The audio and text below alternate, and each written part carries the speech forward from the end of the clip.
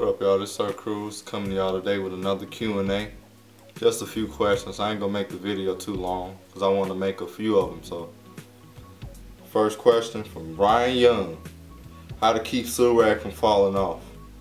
Basically, you just keep you put your Surag on. You know, you do your little method. Put your Surag on and put a stocking cap on it. Put a stocking cap over it before you go to bed, because after a while the Surag tends to lose its shape. You know, like some clothes you buy, they fit at first and then all of a sudden they lose their shape. Same with the Surag. So when you put a Surag on, either put another Surag on top of that or put a stocking cap on, or a do-rag, a regular original do-rag. So that's it. Next question from Rudy Jean. Rudy Jean. That sound like a legend. That's a legendary name. Rudy Jean. How to make waves look good if it looks neat in the back, but from the front it looks nappy and frizzy.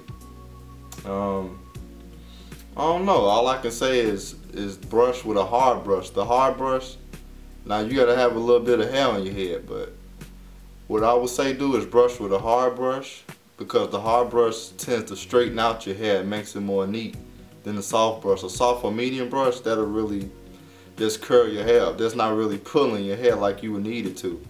You know, so you would basically have to use a hard brush, preferably a Diane 8159. Correct me if I'm wrong. Go to Google it, Diane hard brush.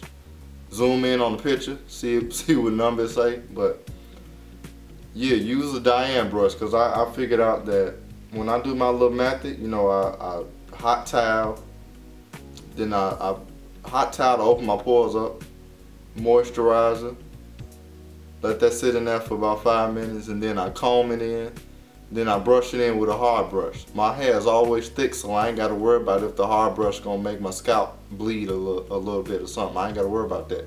So basically what I do, like I said, that method, and use a hard brush, because a hard brush will pull your hair and it'll lay your hair down better than a soft or medium brush, because the medium brush is like, it's just playing with your hair. It ain't really, it's like a medium or soft brush is like a butter knife. It's not a real knife. It's just a little play knife. It ain't getting down to the business. A hard brush, it'll get down to your scalp. It'll brush every single hair strand.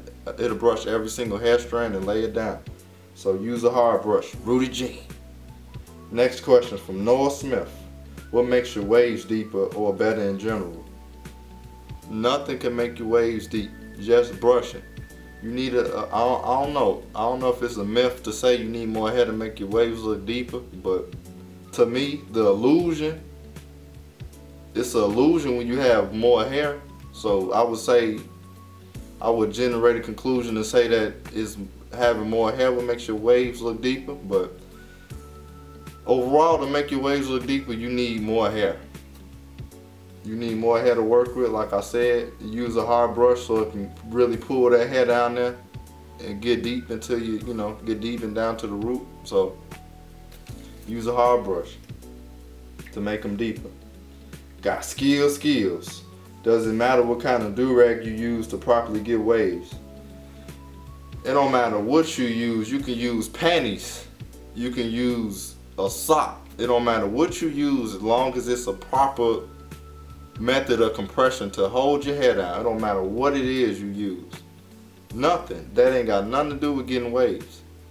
Nothing, no do-rag, none of that has nothing to do with waves. Nothing to do with getting waves. What gets you waves is brushing. Like I keep saying in every video, what gets you waves is brushing. Do-rag ain't got nothing to do with it.